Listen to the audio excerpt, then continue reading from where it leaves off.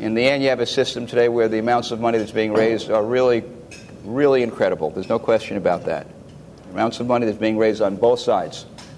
And I don't know how you're going to change it. I don't know what the ideal system is. I do know that neither side is going to unilaterally disarm. Unilateral disarmament is not a good concept in politics. Because ultimately, if you don't win, you don't govern.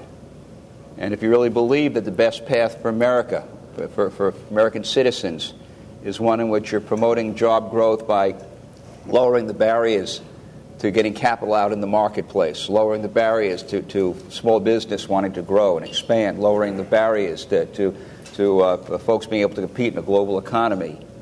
If you really believe that, if you believe that that's the best path for moms and dads in this country, then in the end, your side, center-right, has to win. And to win, you got to be able to compete in the political marketplace.